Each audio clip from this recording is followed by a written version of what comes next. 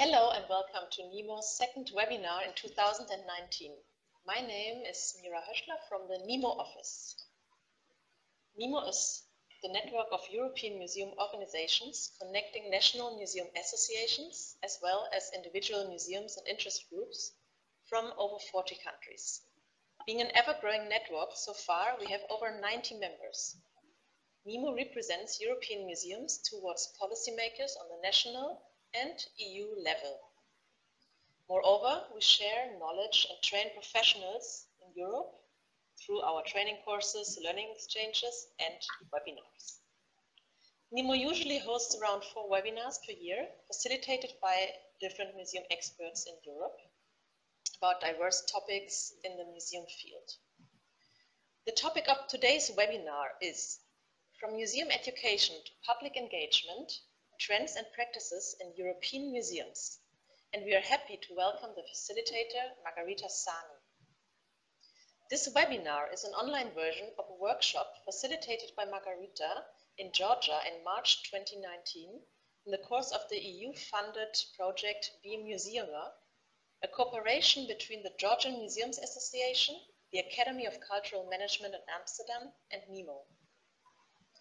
Margherita Sani works at the Istituto Culturali of the Region Emilia-Romagna in Italy and is involved in many EU projects. Currently, she is a NEMO board member as well as the leader of NEMO's working group LEM, the Learning Museum. Margherita's work's focus, and also matter of the heart, is the education and lifelong learning in museums. Please feel free to ask questions with the chat function during the webinar. We will have a Q&A round at the end of the webinar, around 5 or 2 minutes towards the end. Soon after the webinar is finished, you will find the video on our YouTube channel. And I will now pass things over to Margherita and wish you all an inspiring and fruitful session.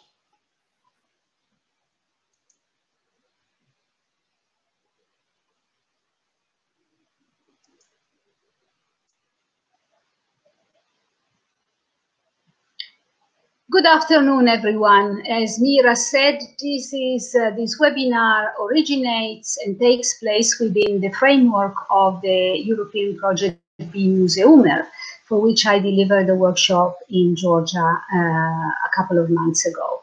Now, I was asked to concentrate in 45 minutes what I presented during 2 days recently in Georgia. So this is, for me, as you can imagine, a challenge. Of course, this webinar is meant for those who could not attend the webinar because there was a lot of participation, a lot of applications that could not be satisfied. So here I'm trying to concentrate in a short time what was delivered in 2 days. And also because I know that some of the people attending this afternoon are from the group that I met in Georgia, I don't want to bore them with the same sort of format. So I've changed it slightly, and I will address the issue of museum education, public engagement from a different point of view. And I will concentrate indeed on some keywords that characterize museum learning nowadays. These are the keywords that we will go through together. The first one is learning about heritage and learning through heritage. Now, in museums, of course, we're used to deliver content. We're used to transfer facts and figures. But actually, something that characterizes today's museums and their educational departments is that learning is not only focused on the content that the museum is providing, but also on something else. Let's look first of all at the definition of learning, which is not, in fact, not such a new concept of learning as it dates back from the campaign for learning in the UK some years ago, but it is still for me very important to identify what we're trying to do when doing museum education. It says learning is a process of active engagement with experience. It is what people do when they want to make sense of the world. It may involve an increase in skills, knowledge, understanding, values, feelings, attitudes, and capacity to reflect. Effective learning leads to change, development, and the desire to learn more. Now, as you see, this involves much more than conveying concepts, than teaching history or art history. It is really bringing about a change in the individual.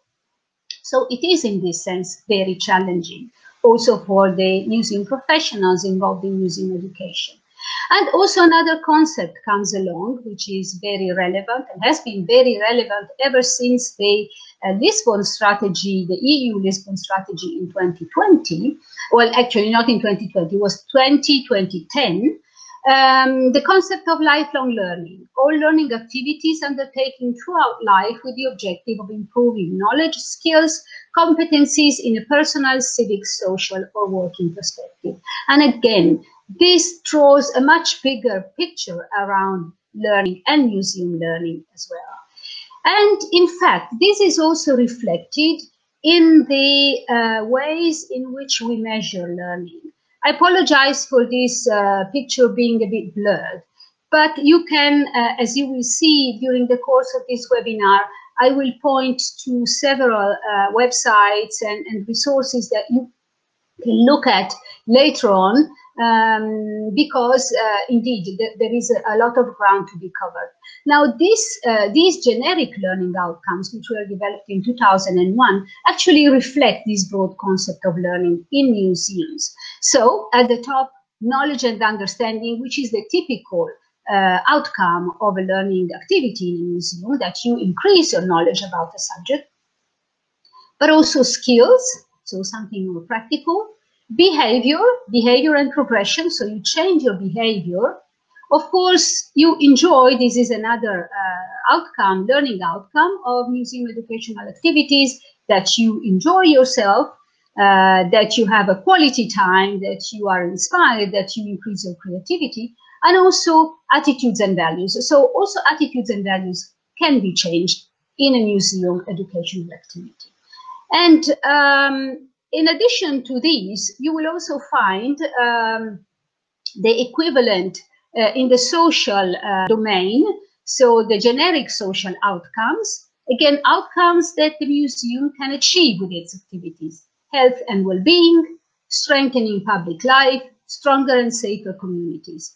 I'm not going to dwell on these concepts, but you can go yourself on the websites, on these two websites, and you will also find very practical materials, templates, and so on, that can help you organize your activities and assess them, especially because these are tools that are meant to assess the learning outcomes, be they educational or be they social.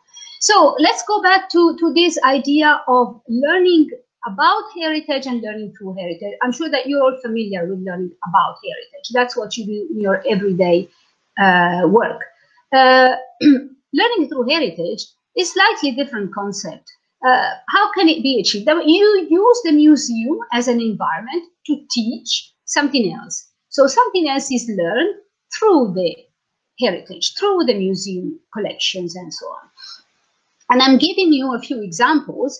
You might know the 8 key competencies that the European Union delivered some years ago. These are transversal competencies, and we should all have or pursue, of course, communicating in our mother tongue, in a foreign language, and so on, but also digital competence, learning to learn, interpersonal, intercultural, and social competencies, and civic competence, entrepreneurship, and cultural expression. Now, these key competencies, for instance, were used by the institute for which I work to design a program which is called I Love Cultural Heritage, which provides funding for joint projects that schools and museums design together, and whose objective is actually not that of transferring information about the museum collections or heritage, but that of transferring or encouraging, supporting the acquisition of transversal competencies.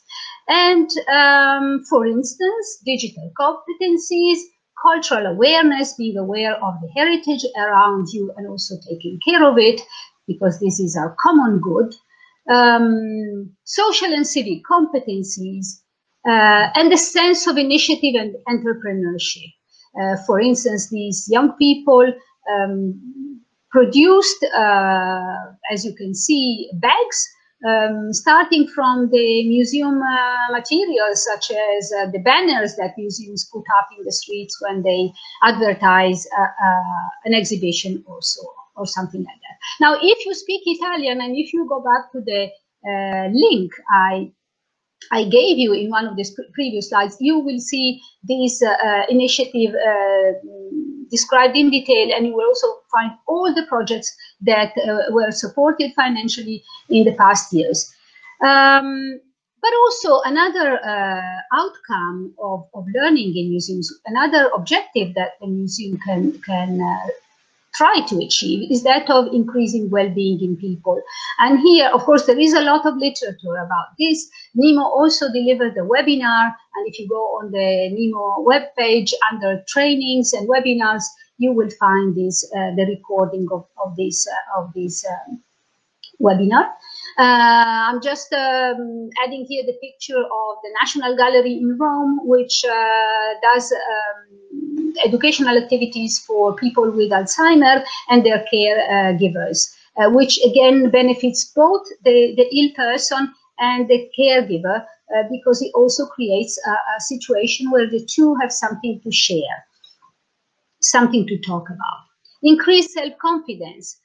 This is another outcome that can follow from a museum activity, and this example is the project In Touch, which was developed by two museums in Manchester some years ago, the Manchester Museum and the Imperial Museum, Imperial War Museum North.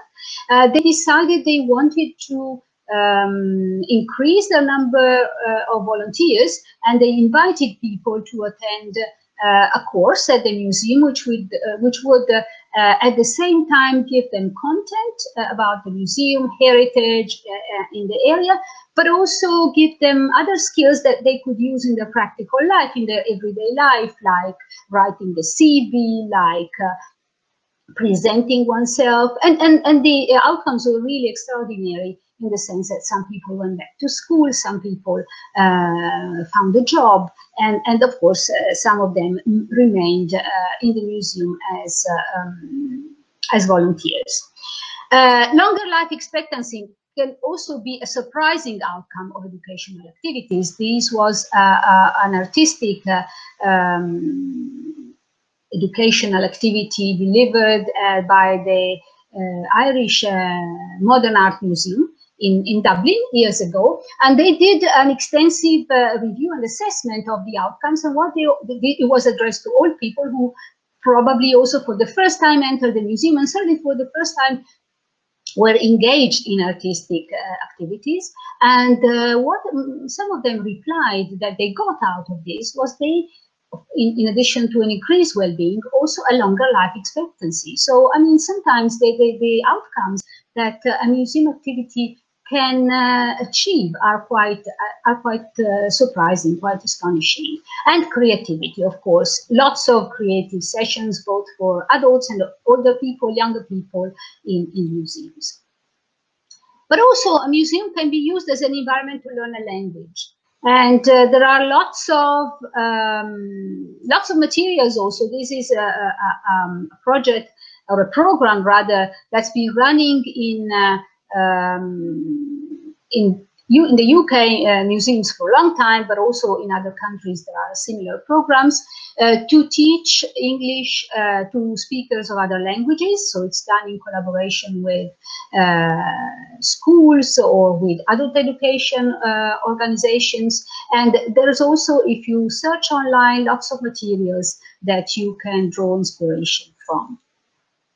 And finally, just finishing these examples of learning through heritage, you can learn how to write creatively. And this is a program of the Victoria and Albert Museum in London, which actually, I think, combines and catches two birds with a stone, so to say, in the sense that invites you to look closer at pictures, closer at artworks, in order to write creatively about them. So your objective is that of learning how to write creatively, but this also requires a more attentive look at the artworks. So, and this is a sort of like the decalogue that they are providing to people who want to achieve that goal. So you see, the scope of what one can learn and what one can teach in museums is very wide. Audience development is another keyword, and it is very current. It's very, it's, so to say, one of the most important concepts that the European Union has tried to put across, especially with its latest Creative Europe program. And audience development is both something that should be an horizontal objective of all European funded projects, or it could be one of the main objectives or the only objective of a project. What does it mean? It means widening the audience, it means deepening the relationship with the audience, and diversifying the audience. So not only widening the already existing audience, but also finding new people that come to the museum among the non-visitors. There is a lot. There was a project which is called Adeste that you can search for, and also there is a website, this website, where you will find toolkits, that you will find guidelines to achieve audience development and engagement as well. Basically, the basic concepts of this is placing the audience at the center, and also involving the whole organization in this objective of being visitor, people-centered, audience-centered. How to develop the audience is a question that we should all ask ourselves. First step is to get to know the community. So get out and establish a close relationship with it, mapping the community, the communities, who are the people, who are the groups of people who are out there, doing non-visitor research, using participatory activities to attract more people and to engage them in our initiatives, and also diversifying the staff so that the people find themselves reflected in our staff members. I'm just giving you here a story of an initiative in Rotterdam, in the Netherlands, which I got to know recently. And this is the Story House Belvedere. It is actually, it's not a museum, but I think that what they did, it's a place now, a community space that was, so to say, reclaimed or achieved from the municipality, and it's a place where people go and meet and tell stories. But I thought, so it's not a museum itself, but it's an important and very active, lively cultural organization. Now, I was very intrigued by the way in which they started going out and getting in touch with those communities. There are, as they say, 155 different interest groups in the area. This is the southern part of Rotterdam. So they went out and they asked these people if they could take pictures, and then they made a display in the streets. So that was the first initiative that they developed to get in touch with those people, so that the people could find themselves, they could give visibility, and they could recognize themselves as stakeholders, interlocutors of this place. Another example, and again, I have this booklet in the resources that I will provide you with at the end of this webinar. This is a research that was conducted within the framework of the LEM project some years ago, and in the appendix you will find an interesting form that the Gallo-Roman Museum in Tongeren in Belgium used to do visitor research before they redisplayed the museum. The museum is an archaeological museum, and they asked the people questions on how, of course this is not legible here, but you can find it online. The questions, I have the book here with me, where, for instance, Are you more attracted by a museum which provides clear and concise information about new research, or which involves you and fascinates you? When you visit a historical museum, do you want to talk to your family or friends about what you see, or do you prefer to explore on your own? So lots of questions that would actually provide the museum a pointer in the direction of where they had to display the objects, the way in which they should interpret them, and so on. So non-visitor research and research done before you initiate something is very important. So this is also called the front-end evaluation.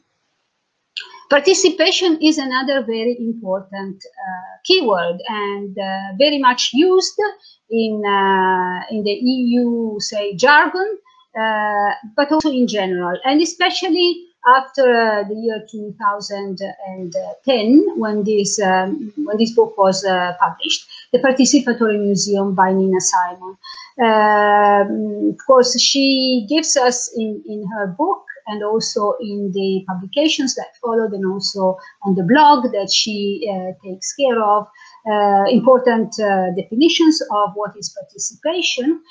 Basically, participation is this for her. In a traditional institution, you have the museum that delivers the content top-down, or information top-down, and in a participatory institution, you have the museum that provides information, but also the people that react and provide their own messages, suggestions, content, and also, in addition to relating to the institution, they also relate to each other. So it's also a way of connecting people with each other. Some years ago, I conducted with other colleagues a research on participatory governance of cultural heritage, which was a European research, and a mapping of case studies. And we put these projects on a continuum.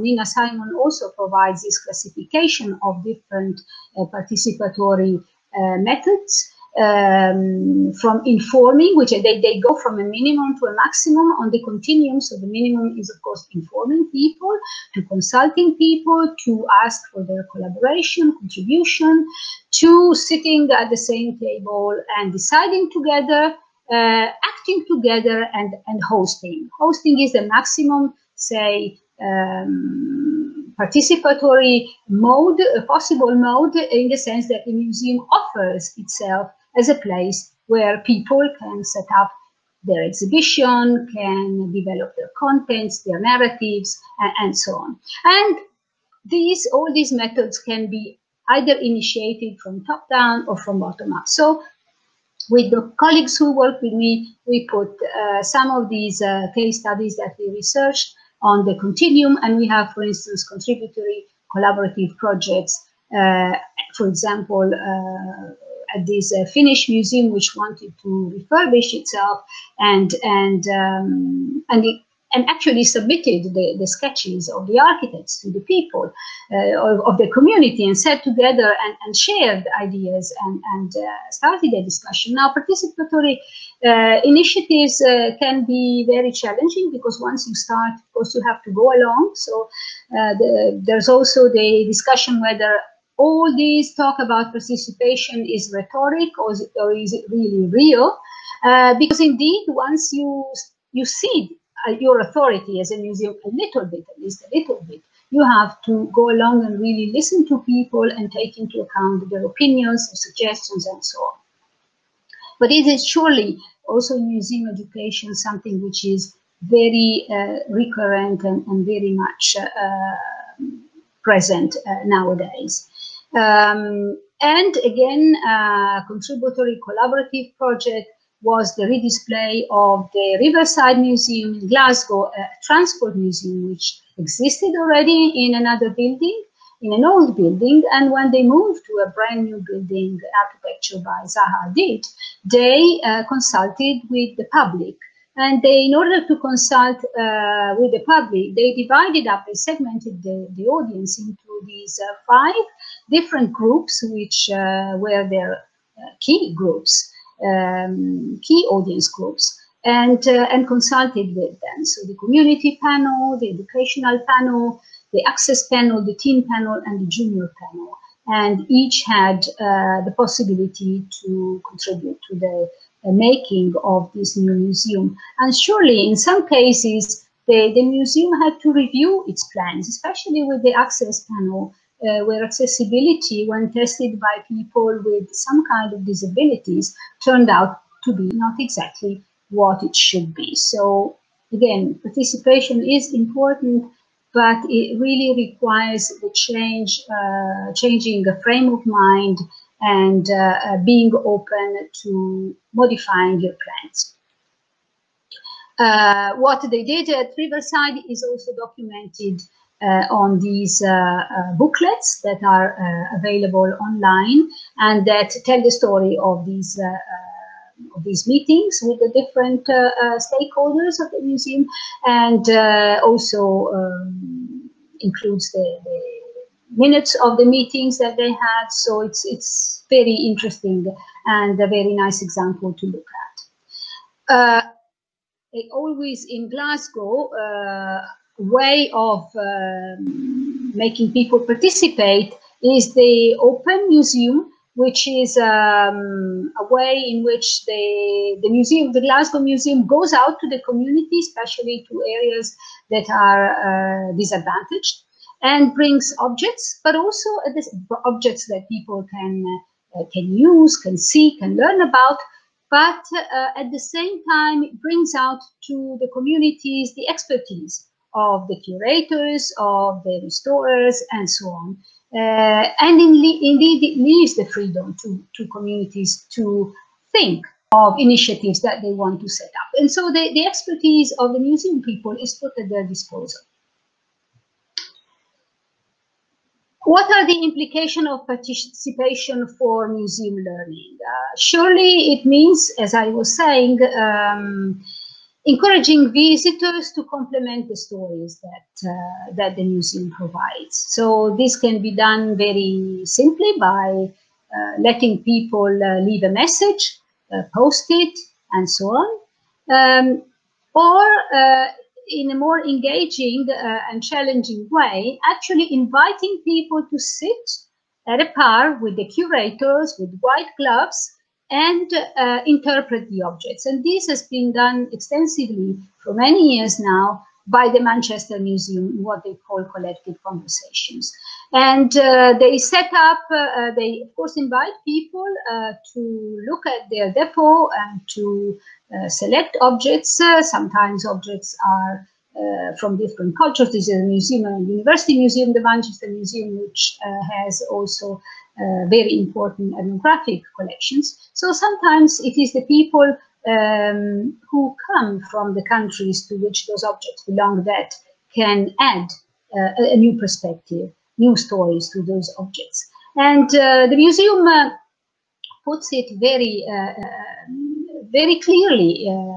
What they want to do is to make space for multiple voices and multiple visions and interpretations, saying that the significance of a museum lies not only in its collections, but also in the reflections and insights it is able to trigger around the objects. So it is a bit of a revolution, so to say, and in George Hines' words, acknowledging that the museum is not the repository of the truth, but that its contents are arranged by fallible and culturally influenced humans, leads to the suggestion that the messages emanating from museums are themselves stories, narratives to be read and understood by the visitor. So this idea of creating multiple perspectives, different narratives, different stories is again very crucial nowadays.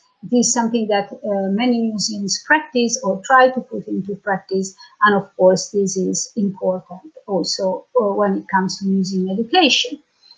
A hosted project which I had the pleasure and privilege to visit at the National Museum in Warsaw gave children 6 to 16 years old, divided up into groups, the total freedom to organize an exhibition in the main exhibition area of the museum.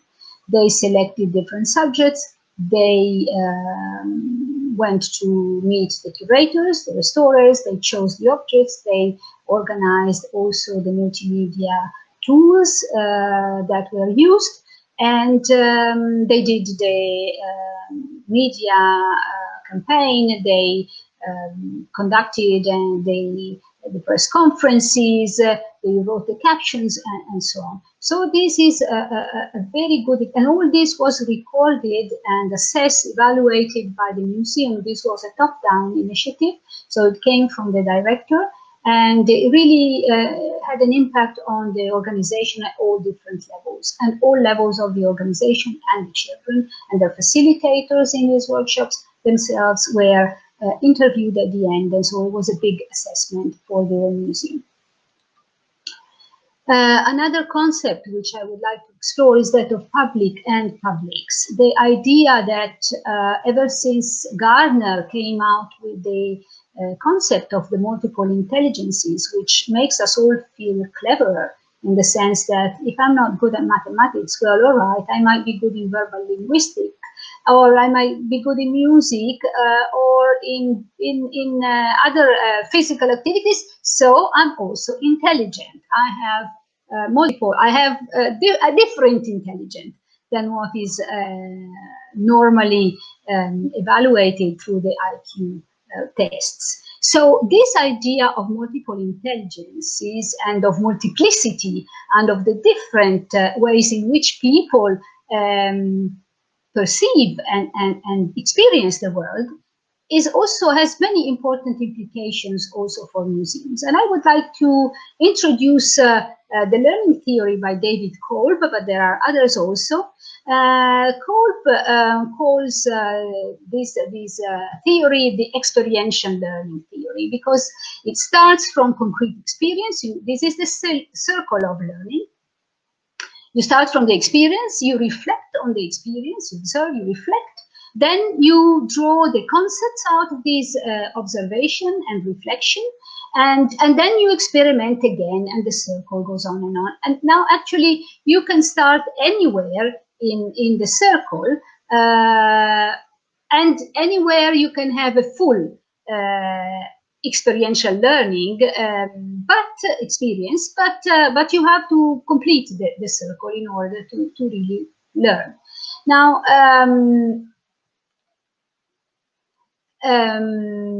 yes, you can enter the cycle at any stage. So, Kolb learning theory.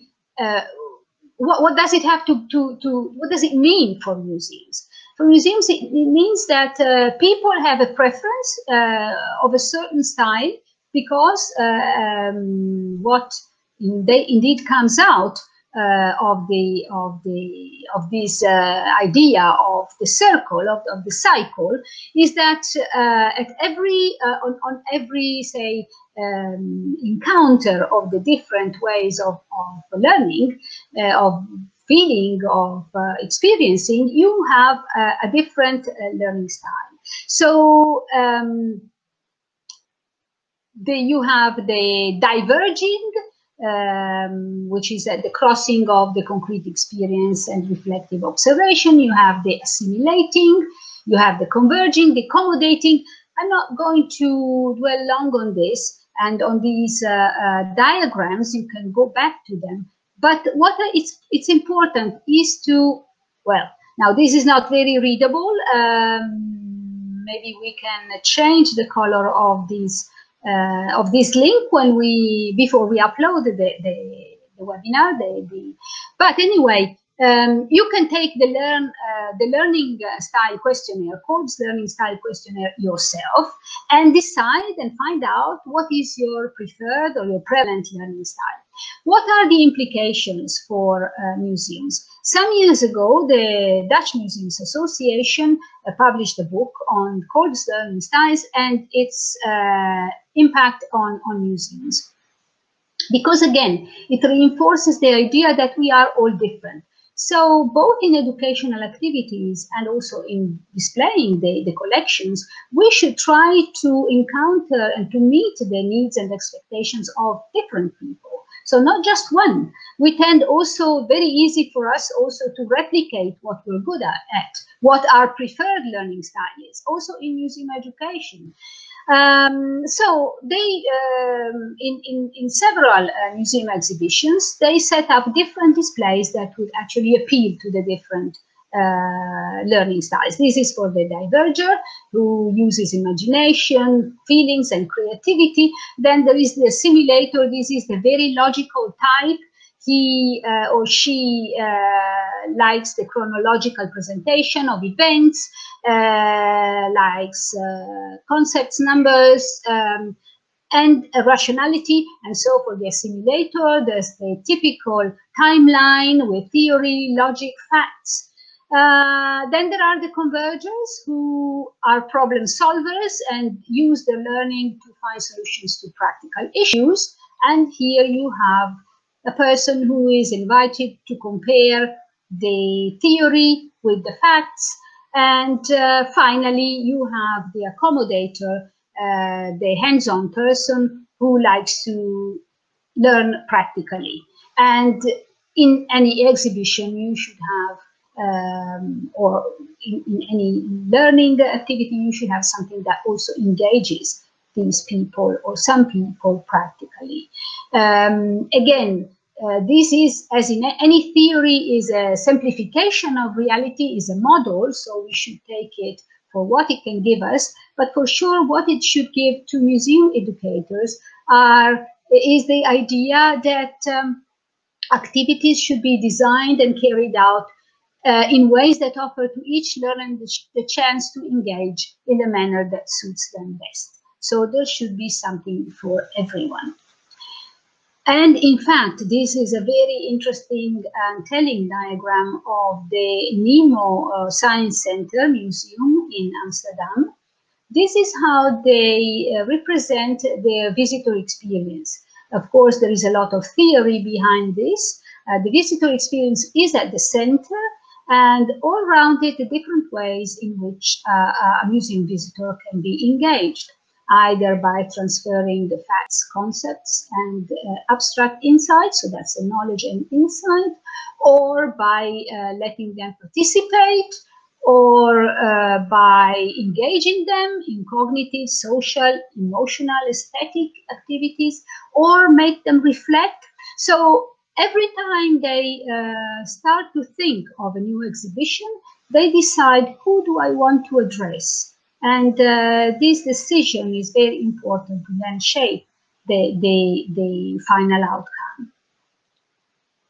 Emotions. Now, this is something which has become recently very, let's say, fashionable. I don't want to say, but there is a lot of production on this, and a lot of events.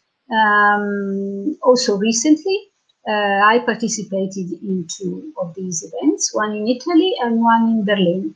And I must say that there is a lot of attention to emotions. Why? And what does it mean for museum education? Because, again, it is closely linked to what I've said before with regard to core learning styles.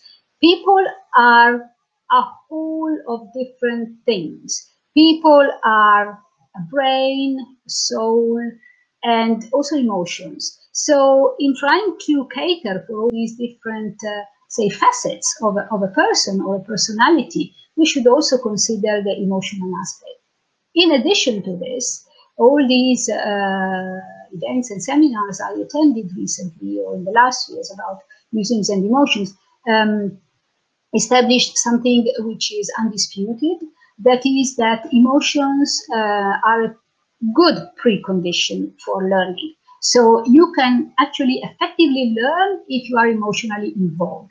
So also as museum educators, you should try to catch the attention, arouse the emotions of the people. And this is a quote by a colleague in one of these workshops that were organized in Italy in the last years. Why is this emotional aspect of learning a changing paradigm? Because now that we are shifting the focus as it has happened in the last decades, from museum collections to the visitor, we also have to take into account the emotional aspects of our visitors and offer them a varied scenario of possible cultural experiences. Again, this idea of a plurality, that it's not one audience, a general, say, visitor, average visitor. No, it is a variety of different individuals. Can museum trigger emotions in all of its functions? For me, there are two main ways for museums to arouse emotions. Now, of course, there are some museums that are themselves, emotional, or can actually arouse strong and deep emotions. For instance, this is the reconstruction of a room in which people lived during the siege of Sarajevo, and this is reconstructed in the Museum of Contemporary, the Modern Museum of Contemporary History in Sarajevo. It's there with no caption, nothing. You don't need anything. You just enter you feel empathy for the people who live there, because you can see what it was like to concentrate in one room all your belongings, all your life, eating, living, sleeping, and so on. Other very emotional museums are, again, in Sarajevo, the World Childhood Museum, which collects objects that belong to children, or yes, were the children toys or children belongings during the Sarajevo siege and the war in the Balkans, or the Museum of Broken Relationships, which actually is staged in different museums, started out in Zagreb, and shows the objects of that characterized say iconic objects of love relationships that were broken, that ended. One object, one story. So the idea of storytelling is very important. So arousing emotions, I said, in a museum can be done in two ways, either through the displays, and we have a variety. I'm sure that you've also experienced a variety of museum environments that are immersive, that really take you to a different world, to a different period in time, and so on. And of course, you can do it through educational activities. These are two Dutch museums. Museum focused on the period of the Second World War, which encourages young people to tell stories, to invent stories, using the object, first of all, to hear the real stories attached to objects, and then to invent their own story. And the Tropen Museum Junior, which actually recreates the environment of different countries according to the different exhibitions they put up. So indeed, it is very emotional, because again, it is very immersive. You actually land in another place when you enter those exhibitions. And storytelling, as I was saying, is very important, because it is through stories that museums can engage people and also ask them to contribute with their own personal viewpoint. The Resistance Museum Junior in Amsterdam is a museum which has chosen to do so by recreating the environment, the living environment of four young people, real character, not fictional, but of very different kinds.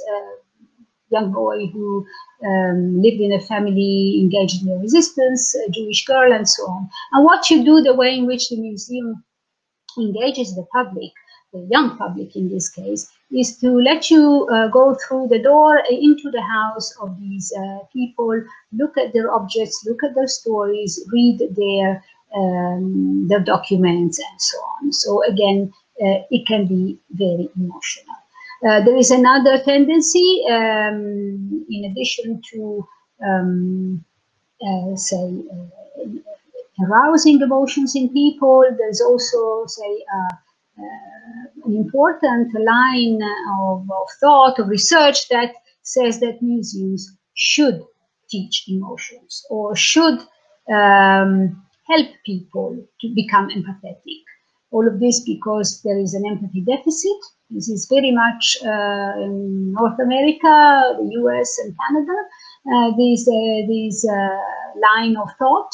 And so museums should actually use their collections and their initiatives, their activities to improve and to encourage, increase empathy in individuals. Now, this is something that maybe could be the topic for another webinar.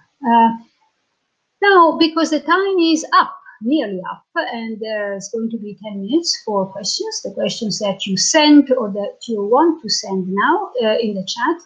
I'm going to leave you with some resources because, again, there's a lot of ground that I didn't touch and that was touched upon during the workshop in Tbilisi. For instance, we didn't deal with the different kind of publics, the children, the adults, the older people, and so on. So I'm just pointing to you some resources. One is this, the NL Factor, a journey in the educational world of Dutch museums. This is a research I conducted last year, which is published by NEMO. You will find it online.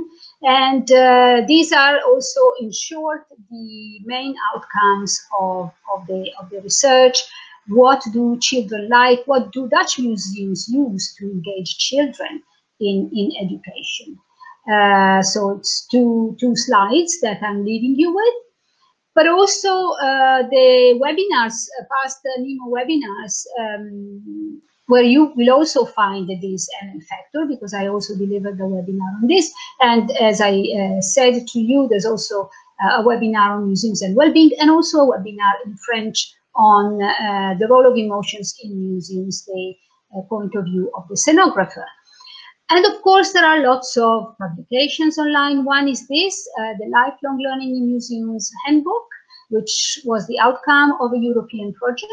And in Tbilisi, we looked at the different aspects of, and here I'm summing them up for you, that encourage and support learning in museums. First of all, the environment, which is very important. The environment can be conducive to learning in a very, very relevant way, also because many people visit the museum just by themselves, without a planned activity, without taking part in a workshop and so on. So the environment itself can really contribute to learning. Adults, and the whole book is on adults, families, young people, I'm just going through very quickly, older people. So you will find ideas and also guidelines there in this publication, and also outreach activities where the museum goes out and brings its objects and knowledge outside. And then there are all the publications of the Learning Museum Project, and another list of resources that you can or you might want to look at yourself and study individually. So this is for me the last slide.